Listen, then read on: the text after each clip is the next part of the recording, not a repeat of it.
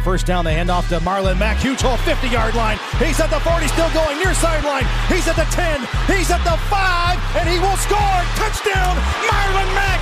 Touchdown, I-N-D-Y.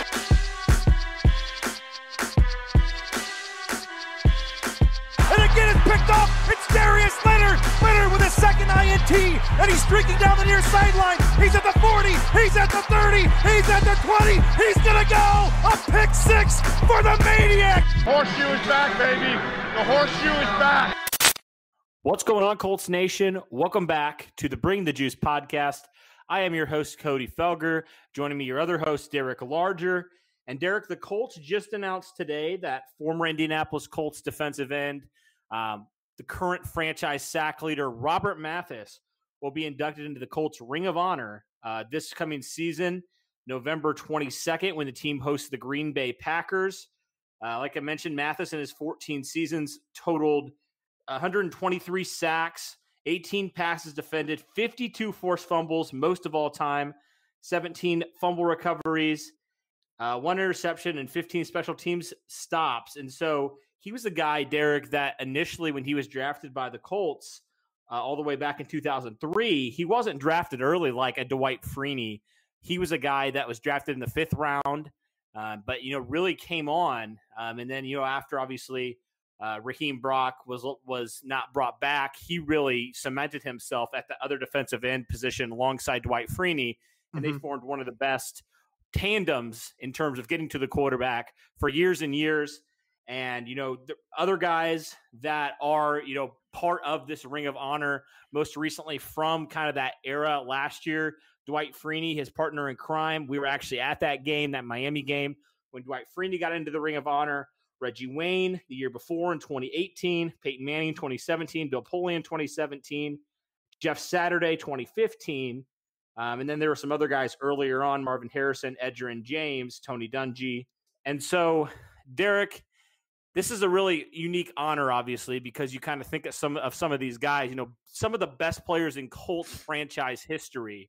Yep. Now, I know that you and I probably were maybe a little bit too young to kind of know what was going on, especially, early in the 2000s. But I'm curious, man. We watched Robert Mathis for years and years. Man, just talk about how ferocious of a competitor and how good of a player he was for the Colts for his 14 seasons in Indianapolis. Yeah, and it was actually incredible just to see how long he was actually to keep his tenure in Indianapolis. We saw he was in his mid-30s and was still playing at a relatively decent level. When he was 32 years old, he had 19 sacks in a season. So, it's incredible to think what Robert Mathis has been able to do throughout his entire career. Like you said, 123 sacks, most all time in Colts history. And you think about the strip sacks.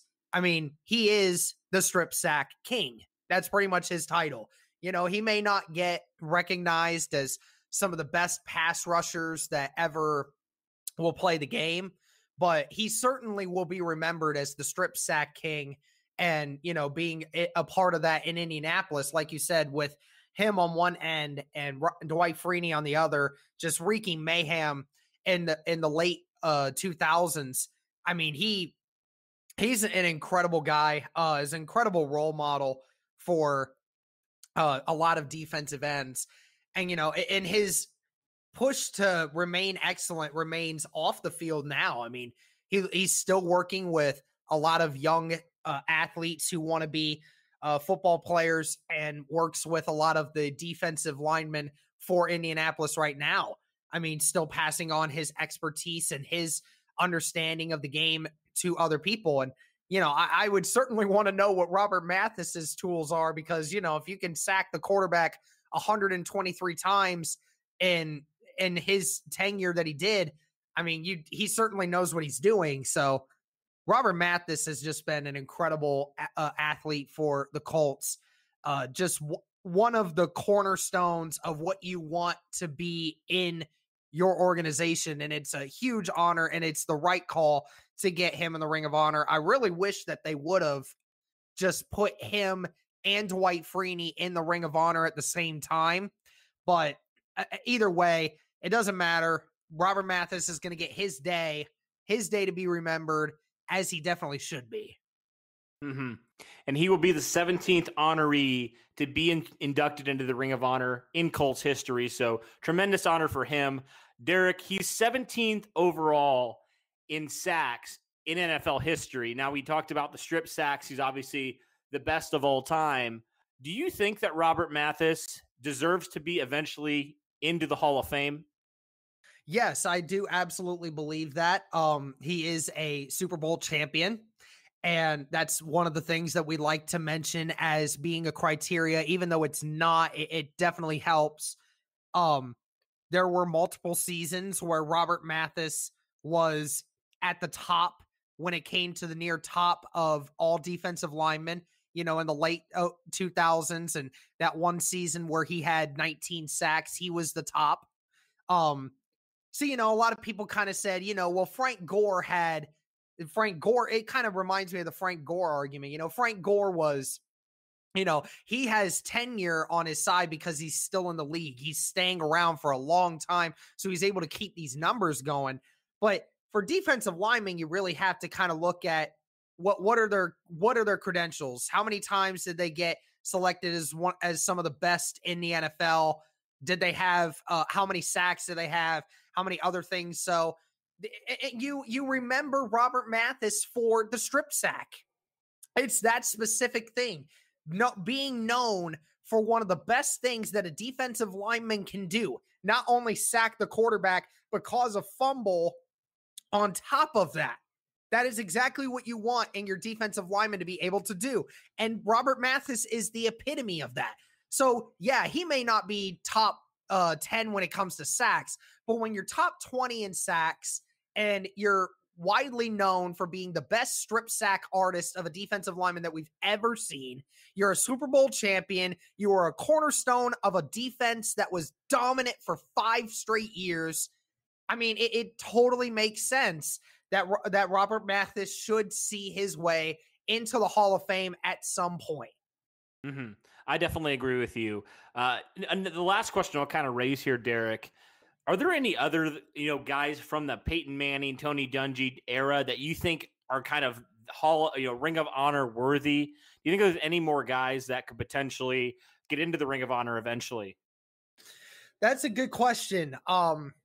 Like you said, back in those days, I was a little too young to kind of understand a lot of the impact of some of these guys. But, obviously, the guys like Bob Sanders, Jeff Saturday, Reggie Wayne, Marvin Harrison, those guys, they're all in. Correct me if I'm wrong. I don't think Gary Brackett's in there, is he? No, he's not. Dallas Clark's not. Tarek Glenn is not. Adam Vinatieri, not yet. That'll be, he's probably going to be a lock, obviously. Probably will be at some point. Yeah, Vinatieri will be. But, yeah, I mean, Dallas Clark is definitely one that I think should be because, Dallas Clark was very good. Dallas Clark would be it. Gary Brackett, I think, is another name. I don't know about Jarrell Freeman. That one's kind of an iffy one for me, but yeah, I don't know. Yeah, I mean, it's just one of those. It's one of those names that you just recognize from those teams. But yeah, I mean, Gary Brackett to me would be one that I would like to probably see in there because Gary Brackett was of course, that at that time people often get overshadowed by the likes of Bob Sanders. They got overshadowed by Robert Mathis and Dwight Freeney. But Gary Brackett was a good player. He was a great guy. He was a role model to the Indianapolis Colts. He was that captain in the middle of the defense. So it wouldn't surprise me there if they decided that at some point. But yeah, for Robert Mathis to get his day this next season, it's long overdue. And for him to still be able to work with Colts athletes and still get that recognition, it's really nice to see from that. It's definitely long overdue for him. Mm-hmm. And then again, he'll be inducted November 22nd when the Indianapolis Colts host the Green Bay Packers at home.